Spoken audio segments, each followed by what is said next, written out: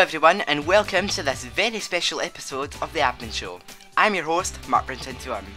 As some of you may know, I got to meet with BABW Chief Executive Maxine Clark at one of her meet and greets at a store in Scotland.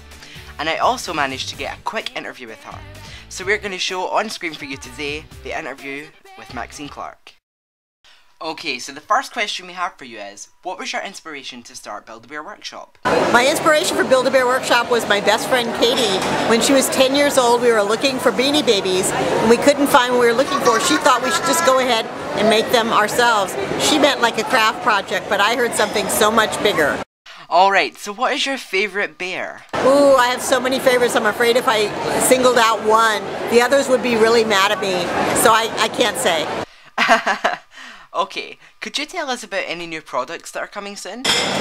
Well, there's so many new products coming out. We have Minnie Mouse coming out in a few weeks, so we're really excited about that. In our August, we have the Best Friends collection, which we're always happy about because our bears are best friends to so many people. We have a new, lots of new holiday ideas, but I don't want to talk about those yet. A new Hello Kitty that's coming out, pink winking Hello Kitty. I think that's about it that I can remember. There's lots of new things coming though. Oh, exciting. Do you have any plans to make any more stores in Scotland? There are some stores we're looking at, but we haven't made any final decisions yet. Finally, have you enjoyed your visit to the UK? Oh, absolutely. I've had a great time. I've only been here 24 hours, but I've met so many new friends and gotten to see Mark, who's my old best friend from Scotland. It's wonderful to be here. Thank you, Mark, for coming to visit me. Oh, thank you so much, Maxine.